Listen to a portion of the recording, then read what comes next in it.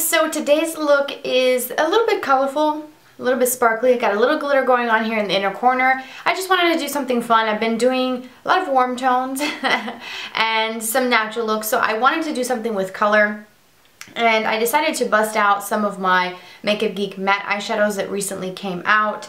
And so primarily everything on the eye except for like the glitter and the liner that I use to tightline is all Makeup Geek. So I like this look. I had some difficulties blending one of the shades that I use in the crease. It's part of the new matte, so yeah, I had to work with that color a little bit, but it actually came out pretty good. I like it, and it's a little bit dramatic. I skipped the false eyelashes, but you could definitely take this up a notch or two and add some false eyelashes if that's what you're into. I just didn't feel like doing it today. I was planning on it, but I said, screw it, I'm just not gonna mess with it. So I hope that you guys like this look. I do, and I think it's just fun to play around with some different colors from time to time. So let me know in the comment section how you guys like this look, and let's just get into the tutorial.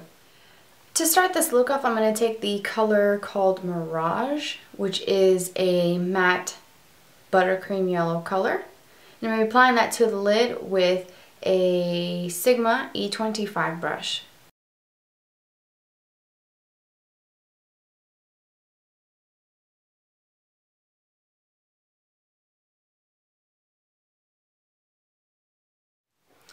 For the crease, I'm going to go in with the Bedrock eyeshadow. This is part of the newer matte line that she recently released, and this is a very cool tone gray color, and I'm going to be using a big fluffy brush. This is from one of the Sonia Kashuk sets that came out over the holidays, but any fluffy crease brush will do the job.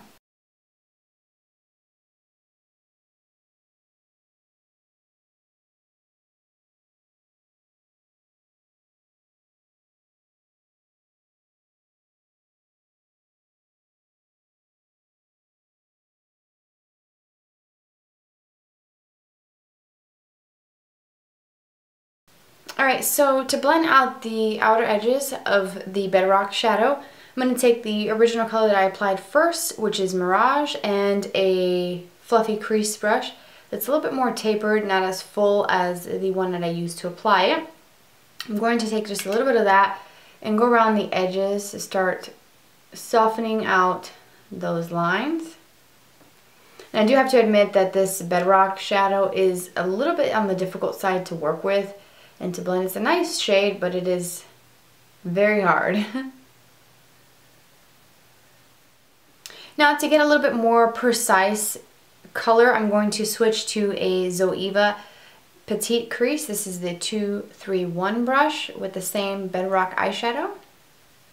And I'm going to start defining this crease just a little bit more. This is going to be our main crease color, so I want it to be a little bit more intense. And I'm also going to bring it in just slightly into this inner part as well.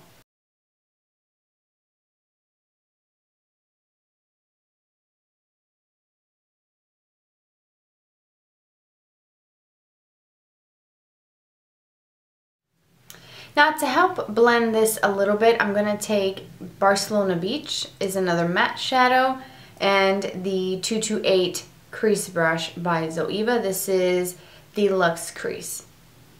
And I'm also going to just use the very tip of that brush to blend out this color just a little bit. And I'm going to come up just a little bit higher than where I placed it, just to kind of, again, pull it up and soften those lines.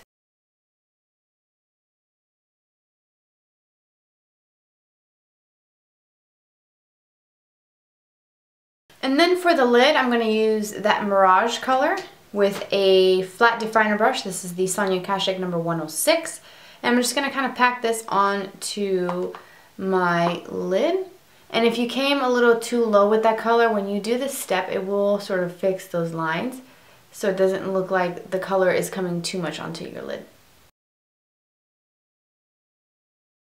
And I'm also going to take some of that and sort of come under the brow as well. Again, trying to clean up any harsh lines. Now moving on to the lower lash line, the first thing that I'm going to do, or the first color I'm going to use, is called Enchanted Forest. It's a very deep forest green. Again, it's matte. And I'm going to use a flat definer brush to smudge this into the root of my lash. And it's going to be pretty thick and kind of harsh looking, but we'll blend it out as we go. So just take a little bit of that color onto the tip of your brush and then just kind of start stamping and wiggling right there at the root of the lash. And get it as close as you can to the waterline without actually getting it into your eye.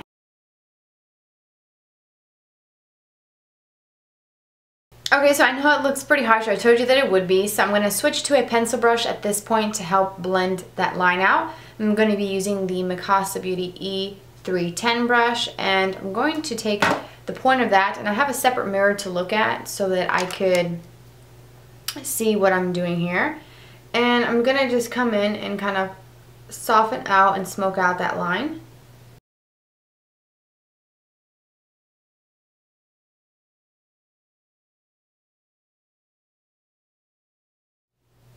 The next shade is that pop of color. This is called Dragonfly. This is also a newer release with the matte collection that came out not that long ago. And I'm going to take an actual brow line brush. This is the 322 by Zoeva, and I'm going to use that to apply that all the way underneath the Enchanted Forest, that dark green color.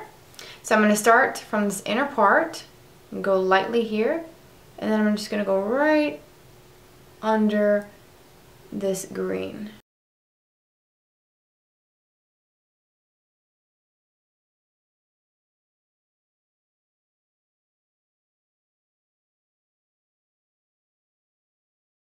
And then if you feel like you have any sort of fallout, you can just take a brush, because I've already done my concealer, and clean up anything, but I don't have too much fallout here.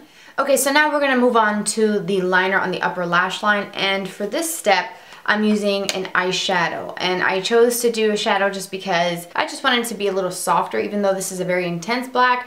From a distance you can't really tell because it's so pigmented, and the color I'm talking about is this Corrupt shade, and this is also by Makeup Geek, and it's one of the blackest blacks that I own.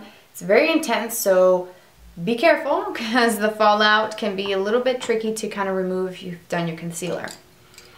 So what I'm going to do is I'm taking a liner brush. This is the Morphe M160, the 1/16 of an inch.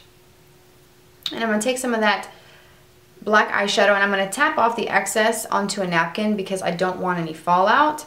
And what I'm going to do is I'm going to start sort of stamping this color right in my, the root of my lash and lash line. And then what I'm going to do is kind of come up a little bit to create a little flick.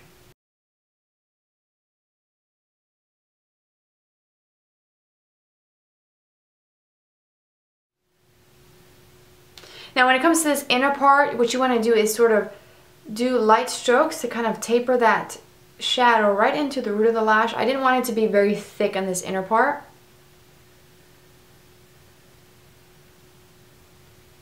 So just lightly do that and it will definitely help blend the line in. Now for this next step with the wing, I'm going to switch to an even smaller brush. This one right here is from Delium Tools. This is the 760 brush.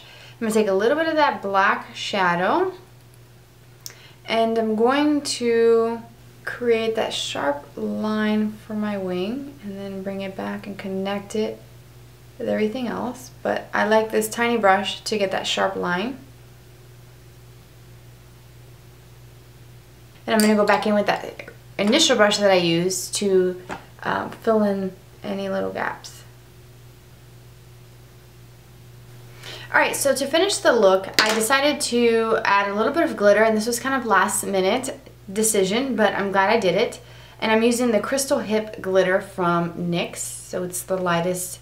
It's kind of like a clear base, but it's got a bunch of like iridescent-y sort of rainbow colors. I'm just going to apply just a little bit of that right in this inner tear duct just to add a little something special there.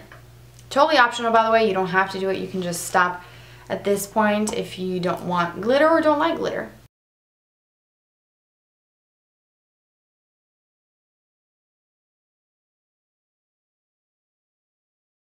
And there you go. So all you have to do now is finish the look by applying your favorite mascara.